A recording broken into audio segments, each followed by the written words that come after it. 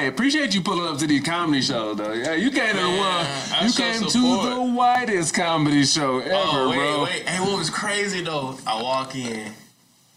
And I'm like, what I had on? I was fitted that day too. Oh, you had the fit. I had on. I think I had on. Like, you had some glasses on too. I had like a custom Teddy jacket. I did with like some glasses, some frames.